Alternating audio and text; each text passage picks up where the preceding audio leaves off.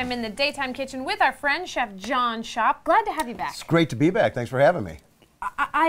Okay, so my first question is, do you cook for Thanksgiving? I cook a little bit for Thanksgiving, Okay. but my father and my wife, they kind of take over for Thanksgiving for the holidays for me, so I can rest a little bit. Yes, absolutely. Yeah. I always wonder that. So today we're going to talk about pies. Yeah. Thanksgiving pies.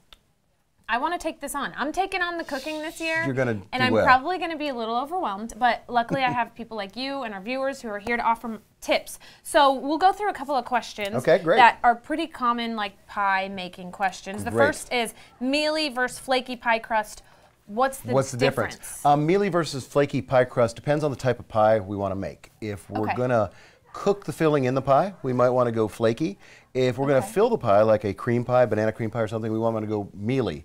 Okay. Mealy pie doughs are more resilient to moisture. The fat is more incorporated into the flour. Okay. And the only difference is how much we break that fat up into the flour. Oh, so we okay. can break it up a little bit and leave chunks of fat about the size of walnut pieces and have a flaky, almost No, like a it's croissant-y flakier. type of pie Okay. crust.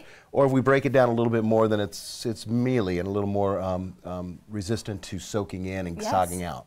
Okay, all right, next question. Is there a difference between butter, shortening, lard, margarine? I've always wondered this when I there's cook. Huge difference, and Okay. and everybody talks about this whole, baking is such a science, but really it's a playground. So we have to put fat in it. This is a simple pie dough, 3 parts, 2 parts, 1 part, 3, 2, 1. So Okay. the 2 parts is fat, and we can choose butter, which is the best flavor, maybe a little more difficult to work with. Okay. Shortening or lard is going to give you a lighter, crisper, flakier because it's not bringing along a water content that butter has Okay. and the milk solids that butter has. But we can even use things like goat cheese, goat ricotta, or cream cheese, or That sounds peanut butter for delicious. some of what we use for that fat. Interesting. Yeah. Okay, so when we come back, we have more questions for Chef John here, and we'll actually, put everything together and kind together. of That's the learn. fun So part. don't go away. You're watching Daytime Blue Ridge.